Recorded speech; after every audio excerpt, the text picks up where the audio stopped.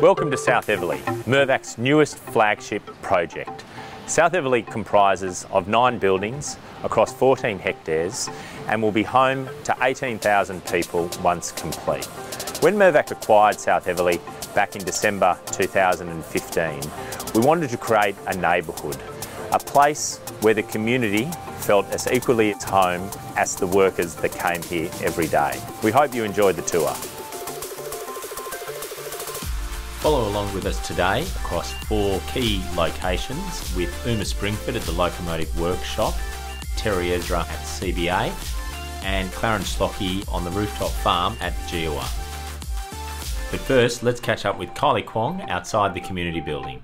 I'm here with Kylie Kwong at South Eveleigh. Kylie is South Eveleigh's ambassador. It's actually quite a nice story how Kylie came to South Eveleigh. I was having dinner at Billy Kwong's, Kylie's restaurant, and really Kylie, our friendship grew from there.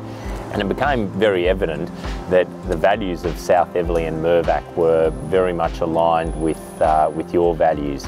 Cooking for me is not just about putting delicious food on a plate. It goes far deeper than that.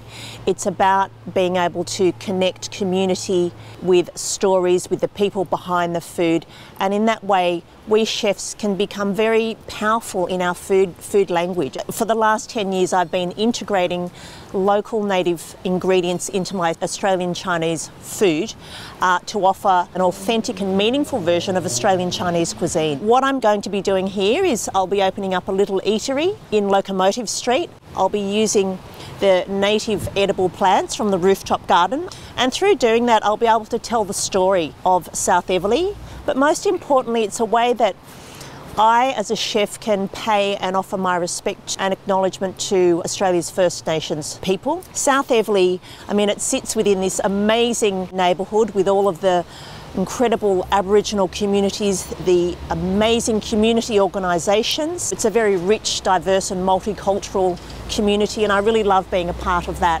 One of the main aims of my ambassadorship, as I see it, is, as you said, this is not a business park. This is like an extension of the neighbourhood. So for me, it's very much about making those connections and bringing the heart and soul. So all of our neighbours and organisations feel as if South Eveleigh is theirs to use as well. Everyone is welcome here. We want it to be this amazing cultural dynamic hub of community and collaboration. Thank you. It's been terrific talking to you today, Kylie. We wish you the very best over the coming years at South Eveleigh. Thank you. The native plants that Kylie was just talking about are grown only a few stories up by Clarence Slockey at Geoa. Let's go and have a chat to Clarence. How are you this morning, Clarence? I'm good, Will.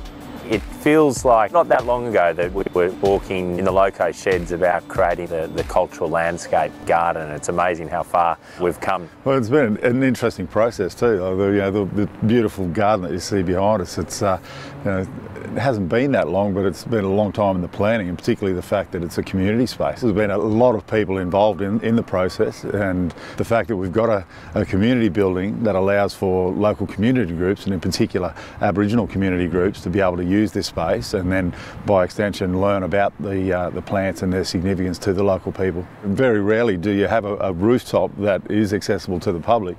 They're all native plants and they're all species that have been used by Aboriginal people for thousands of years. So it's a perfect showcase for what can be done with native plants, but what can also be done in bringing back biodiversity and plant ecologies that can really benefit not only the environment but us as human beings and our mental and physical well-being. We actually just came from a chat with Kylie, and I know she's super excited about having the ingredients up here make its way to the eatery. How much interest have you had from chefs like Kylie? There's been a big push towards using native ingredients.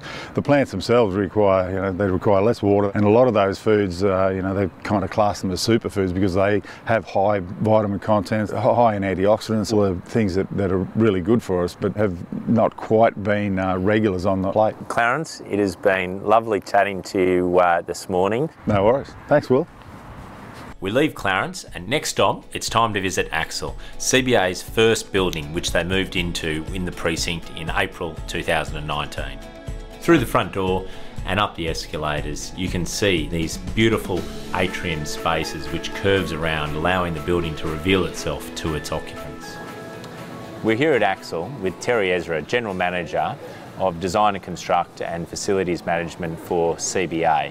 With this building, you cannot see where the fit-out ends and begins or when the base building ends and begin, and that's an absolute testament to how our teams collaborated throughout. It is amazing when you trust your consultants to go away and come up with ideas on what is best for the project. Especially when you're moving into a new building and new precincts and you want to make the best and the most amazing workplaces for our people, to have a truly integrated experience is quintessential. Cementing ourselves within this tech precinct and tech corridor is fundamental to our future success in this organisation. So for us, getting this right was incredibly important for ourselves and for our people and for the communities that they serve. How important is placemaking and activation to CBA? For us, this is an 18/7 precinct, and you cannot have an 18/7 precinct with only your office workers here. So without the community involved, without making this place 100% destinational for everybody to come and see what we've created, it just wouldn't create the successful place that we'll be creating in the future. But I think the other significant part for us as an organisation is understanding the richness and the Indigenous history to this land as well. You've absolutely got the ingredients for an incredibly vibrant site which has got so much depth and character and cultural connection. You walk throughout this entire precinct and you absolutely feel that cultural connection. Now we're going to go over and take a look at CBA's latest building to open, the Foundry.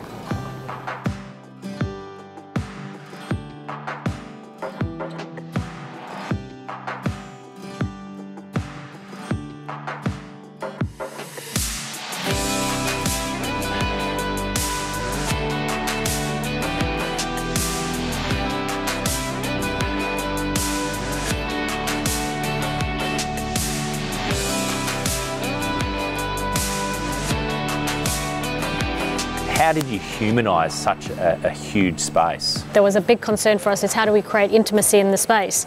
And I think what we've done is we've done different intimacy in different spaces. So the response throughout this atrium area certainly required something more civic. So we worked with FJMT, your base building architects, and looked at a civic response, which you can see our speaker stairs and a much more of a concrete finish to it. What were the challenges that from a fit-out perspective that you have with a steel building versus a concrete building? Having that much of an earlier design process and making sure that we were very well resolved in understanding where all of our meetings were going to be, so all of our services could go where they needed to go. And I think that's sometimes where you limit the level of flexibility you have in steel buildings. But I think the end outcome has been, it very much reflects the industrial nature of this building, and especially its proximity to the locomotive workshop. And incredibly important for us that our people, again, exist within this building and feel at home, feel comfortable and feel that it actually reflects what they're doing. And I think this is a perfect expression of what CBA would like to do within this facility, which is innovate, create the best possible experiences for our customers. In any of the developments that we go to, we want to make sure that we've got so much diversity. Everybody has to be happy when they come to a CBA building with our retail, with our facilities that we're creating. You stand in here in the atrium, it's got amazing natural light. It's an incredible place to work in when your indoor environmental air quality and your light quality is amazing, and it just makes people happier in the spaces that they work in.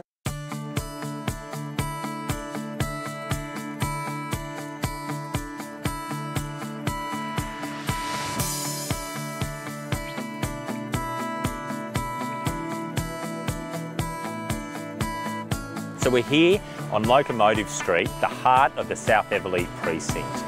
Outside this magnificent 130-year-old building called the Locomotive Workshop. This is where all the retail activation will take place. Why don't we go and take a look?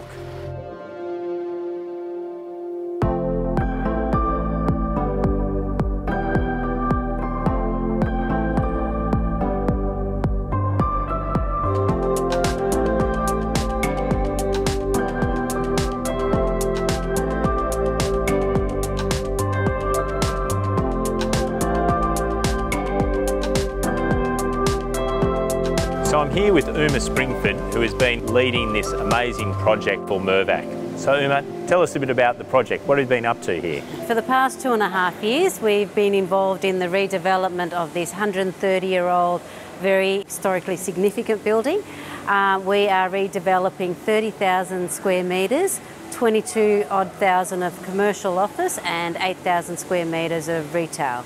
This building, everyone loves. The local community loves, the Heritage Council love. We grow to love it. We've lived in it for the last 4 years. And I get the sense that there's a huge amount of passion from the community and the various stakeholders. You know, how did you harness all that to ensure that it was directed in a positive way? The one thing that you can say about this building is that everyone's passionate about it. At every point, we have brought in the community, we've brought in the heritage stakeholders, and we've asked for their opinion. The vision has been from the very start for Mirvac that we keep with the manufacturing theme of the workshops. So the retailers, their offerings is very much to do with the manufacturing. So we've got the Grounds of Alexandria coming in. They're going to be manufacturing coffee beans, and we've got a gelato offering. The idea is to see how their products are actually made. And how have those tenants, have they embraced this magnificent building? They've absolutely loved the look and feel. So they don't have to do much in terms of their fit out because the space speaks for itself. And so the challenge is not to change any of that from the tenant's point of view, but to bring their own DNA and work that in with what's already here into the workshops. South Eveleigh has the most amazing, rich history, and we'd love you to come and check it out for yourselves. Thank you for your time today. I hope you enjoyed the tour, and we hope that you'll find the time one day to come out and actually see it in person. To find out more about what's going on down at South Eveleigh, please visit our website, southeveleigh@mirvac.com.